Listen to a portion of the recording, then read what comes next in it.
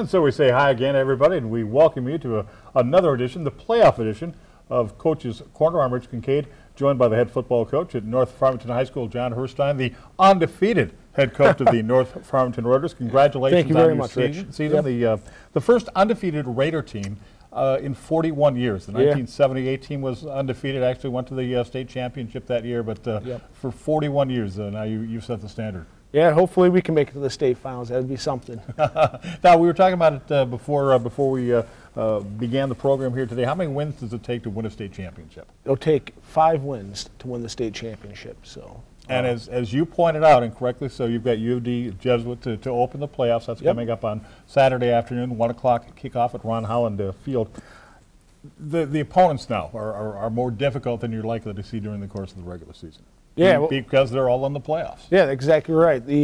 Anytime you make the playoffs, you're going to play a good competition. And this week we're playing a team out of the Catholic League, U of D, and they're a good team, well coached, and it's going to be a good challenge. Let's talk about the Jesuits in a moment. First, let's look back on the season. Let's go back a couple of weeks to that big game against Farmington High School. A scene that I've never seen anything like. I mean, they were lined up 2 and 3 deep along the fence that runs the perimeter of the track outside the football stadium.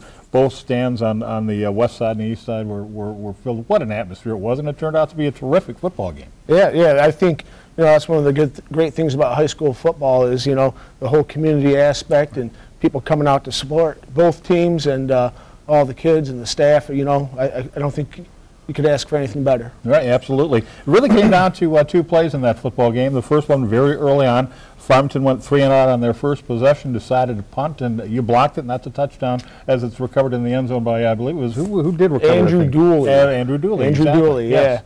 Yeah, he, something that we've worked on, and we thought we might be able to get after it, and it just kind of opened up, so he was able to block it, then recover it. Heck of a play by the young man. And the other key play after Farmington had tied the score just before halftime. It was a 7-7 football game rather early in the third quarter, and John Burnett found a hole on the left side. It looked like a quick hitter, a play maybe designed to gain 2-3 yards, and he took it 58 yards to the house. Yeah, the line blocked it really well. John saw the opening, was able to take off for the end zone, and the way they're defending us gave us an opportunity, so worked out nice. You had senior night against Ypsilanti, the rail splitters, Ypsilanti Lincoln, on Friday night. 22 seniors honored prior to that football game. It's a large graduating class. We could touch on that a little bit. But what struck me is they asked each of the young men what their fondest football memory was, and I think 18 of those 22 guys said beating Farmington was. Yeah, well, obviously it's a big moment for them. First time they've beaten them in a number of years. So, something that they're all really excited about, and I think it'll be something that'll stick with them for many years to come. What are your thoughts on your first senior class? They've been awesome. They've bought in, really went all out, been all those things that you'd want in athletes, and, you're going to miss a lot of them. They're a good, talented group of kids. A high-intensity football game against Farmington. I'd be remiss, though, if I didn't ask you about the startlingly high number of personal foul flags that we saw in that football game. Yeah, I think the refs were calling it real tight. They weren't going to take any nonsense from either team. So, they started off calling it whenever a kid spoke up or said something or did anything that may violate the rule, and they just called it both ways. You closed it out last Friday night with a 46-22 victory over the team we just mentioned, Ypsilanti Lincoln. They gave you a pretty good battle there in that first half. It was 22-21 for a long time. Every time you scored, it seemed Lincoln would come back and score one of their own. The thing that you think about when you're calling a game like that is that, well, maybe North Farmington is looking past the regular season finale and looking forward to the playoffs. I think the kids were as excited for it. We kind of gave them some opportunities. Obviously, the defensive touchdown we gave up gave them a chance to get back into it, and we didn't execute the way we wanted to on offense at the start. They're a good team, though. Despite their record, we thought they had some good talent. They got a kid who's committed to Michigan and another really good back and so on. So, for us, it was a matter of just kind of finding our rhythm and figuring out how they played and what we could do and making those adjustments. The turning point of that ball game may have been the fake punt, which was run successfully by Lincoln. And one of you guys, and I can't remember who it is off the top of it, ran him down at the 1 yard line. Otherwise, it's another touchdown on the board for them. And then after you stop them at the 1, goal line stand time, and that was magnificent. Yeah, so that was actually Eddie Lenton who ran him down, plays defensive back and receiver for us. They kind of caught us off guard with that, I guess. We were slightly misaligned. They got around the corner, and you know, I think that shows a lot with the character of the program and what we're trying to develop.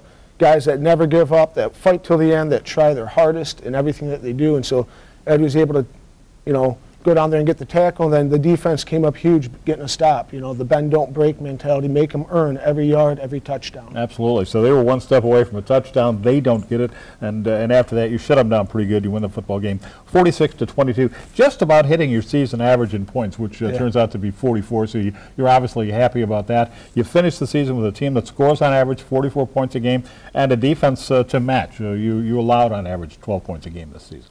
Oh, you know, those are great statistics. You know, that's something that we're excited about.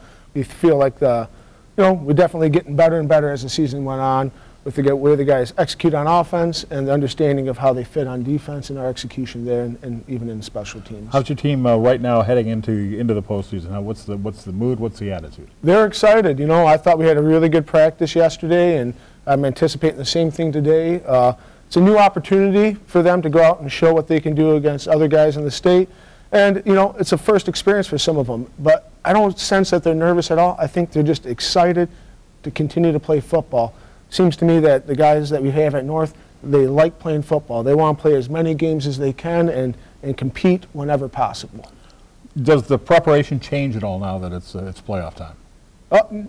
Not really. You know, it's the same method that we go through for every team, the way we break down, the way we study. Obviously, you know, they're going to get our undivided attention, just like the other teams in the past, but this is a must-win. If you want to continue to go on, you got to win. Exactly. Tell us about UD Jesuit. I don't know that much about them other than the fact that they were 6-3 and they're playing you in the first round. Yeah, so they're a 6-3 team. They've played against 6 playoff opponents already. So they're battle-tested. They play in the Catholic League. They've played tough games against the likes of CC, Brother Rice, ND LaSalle. Not winning them, but playing really tough against all of those teams, which shows you they're capable. You know, I think it'll be a heck of a game. I'm excited to see what our guys do. Absolutely. We all know they play a good brand of football over there in the Catholic League. Yep, they do. I think they pride themselves on their physicality, but you know, I think we can match. All right. Who's got to come up big for you here in the postseason? Well, obviously, quarterback's got to continue to play great, and the receivers and the running backs. On defense, you know, I think our linebacking core is really good, and our secondary can stay with guys. So, you know, guys that need to get the job done, it's going to be a combination of everybody. The whole team's going to have to step up, be focused, and work on doing their 1 of 11. Jacob Busamro finished with 22 touchdown passes this season, and they may not have updated that. He may have wound up with 23. Yeah. But, I mean, what a tremendous year for the transfer from Cranbrook. I mean, unbelievable, really. I mean, fantastic year for him. Back to some of those seniors that he's able to throw the ball to and so on. Those guys have done a great job. He's developed quite a rapport with them and trusting them and where they're going to be. And he's got a very accurate arm. You know, I think makes for a great year. All right. If you win the football game against Jesuit, the way this district is set up, you've got an opportunity for a rematch against Farmington in week 2. That'd be something, you know. That'd be really great. Have them come back over here, play again.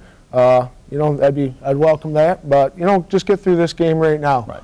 That's the big key. Win this one. Coach, thanks for your time. Good luck. Thank you very much. All right, the coach of the North Farmington Raiders, Jon Herstein, joining us here on Coach's Corner. We'll take a break, and we'll be back to talk some more football. This time from the Farmington Falcons perspective. That's coming up here on TV 10. There's a lot of explanations for the school colors. The most commonly known one is that they asked, as is North Farmington tradition, the students what they wanted. So they asked the kids at Dunkel, who were going to be the first kids at North, and they voted for brown and gold. But the vote was sort of rigged by the teachers who were at Dunkel, because many of them went to a university here in Michigan and pushed the kids to vote for those colors, brown and gold, which was Western Michigan. As crazy as we must think those colors are now, I guess they were the hot, trending shades of mid-century modern 1960s design. There's Sidney Rader, who was that cartoon character, and the character was El Cid. The El Cid idea was recommended by our first football coach, who said, well, what is a Raider? What is a Raider? And he said, well, it's kind of like that El Cid, the conquistador kind of character. But the name Raider is a more interesting story. So that nickname was given to us by the newspaper. So you can find the newspaper article that says North Farmington Mackenzie's Raiders will go for an undefeated season today. Mackenzie was the name of our first football coach. He was a vice principal. So the newspaper referred to the team as Mackenzie's Raiders after our TV show that lasted one season, and it stuck. And it's been Raiders ever since.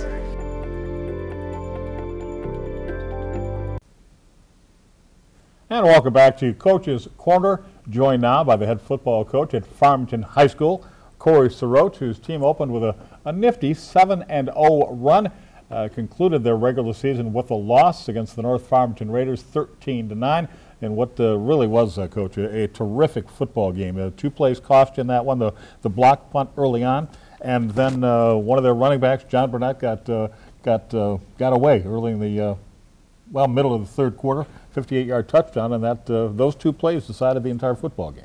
Yeah, I disagree. I think that those 2 plays were big, but football game's got 100-something plays in it. We made a lot of mistakes in other plays. Those were obviously big plays that really, took over the football game, but we had our opportunities, and we just didn't play very well. Well, one way to look at it, though, is that your defense held their offense to 1 touchdown in the game, and I think if you'd have been given that information before the game, you'd have certainly taken it. Yeah, absolutely. I think our kids played tough. We played really good defense, struggled to move the ball on offense, made a lot of mistakes, shot ourselves in the foot often. Overall, it was a great atmosphere. We played hard. We didn't come up on top, but we learned from it, and we're moving on. Speaking of that atmosphere, I know myself, I've never seen anything like it here in the school district, where you had the stands on both sides of the field were packed, and they were lined up 2 and 3 deep around the fencing around the perimeter of the field. I mean, you talk about atmosphere. That's really what it's all about. It was very cool. When you're coaching the game, you don't really pay attention much to that. But at halftime, I sort of, came out and could see it and was blown away a little bit. So, we were focused on playing the football game, but the atmosphere you could feel it. It was electric. You can tell that once again there's a rivalry in town, and we'll have that moving forward. For sure. It was a close game. We didn't win it. We're not happy we didn't win it, but we'll have many opportunities in the future, possibly even in the playoffs. We'll see. Well, exactly right. The way the district is set up, if you win your first game, if North Farmington wins their first games, it's rematch time right here at North Farmington. Yeah, that'd be awesome. We would love to have that happen, but obviously we got a really, really difficult opponent in the first round with Oak Park, one of the best teams in the area, one of the best teams in the state. Focus solely on them. It would be icing on the cake to get to come play back here again next week. And if we are able to do so, it means we beat a really good football team in Oak Park. So. And you talk about Oak Park. Really, all I know about them right now is that they're 8-1. They won their division in the OAA. It looks like a terrific football team. 95 playoff points. What can you tell us about the Oak Park Knights? Well, they're loaded. They're loaded with talent. They have double-digit Division I kids on their team. One of the biggest football teams I've ever seen. They're one of the better teams in the area. They won the OAA White. They play one level higher than us in the OAA. Right. They did win that conference. They play a lot of playoff teams. I think they beat 5 playoff football teams this year. Just a really good football team. Very athletic, very well coached, talented. We're in for battle. Well, at some point in the playoffs, you're going to have to play a team like Oak Park. Absolutely. I guess you could say, well, we're going to get them out of the way in the first week. And we really don't have any choice. I mean, you don't really get a choice on who you draw. It's not the best draw we've ever gotten, but we're ready to play. Our kids are tough, and we've been having a good week of practice so far, and we're just going to keep rolling. Some people were looking at that draw saying you really got the short end of the stick, as it were. Maybe about as bad a draw as you could possibly have gotten. It's geographic. There's nothing. They plot out the map with map points. They don't know who those teams are, and we didn't get a very good draw, but again, that's nothing that we can control. We're just going to go and prepare for Oak Park and play a tough football team. How do you beat them? Discipline. We got to play physical. They're definitely one of the more physical football teams that we're going to see, or I've seen in a long time. But we just got to be disciplined. We got a couple wrinkles that I think can hurt them, and we can't shoot ourselves in the foot like we did in our last game, and we just got to play a borderline perfect football game to win it. Because things fell through with respect to the final week of the regular season, and you didn't have a game, and you were supposed to play at home, you kind of got cheated out of senior night, and you've got 29 seniors on your roster that are you didn't get a chance to say goodbye to in a formal setting. Yeah, it's been a weird year. You know, we had the forfeit in our homecoming. Right. Our homecoming game. We didn't get that that experience. We weren't able to have a senior night on Friday night. We did do it on our JV game last week. So we honored our seniors. But you know, as much as it's been a really awesome year, it's been a weird year. A lot of that stuff being out of our control. We're just excited that we're still playing football. Absolutely. So there's a lot of teams in the state of Michigan and around the country that aren't playing football anymore, and we're just embracing the fact that, you know, we got more practices and one guaranteed more game, and just fighting through, hoping we can continue to play some more football. 29 seniors. That's a lot of seniors to graduate. No doubt, we're losing a lot of kids. And we're not looking at next year yet, but we got a lot of kids that need to step up. But you know, I hope we get to just continue to play football. I love my group of kids. I love our seniors. I love everybody on our team.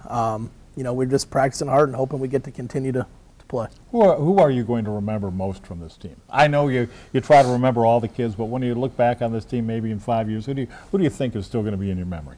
I think all of them. I mean, I know you said you remember all of them. I think you remember groups more than individuals. I mean, this is a team sport.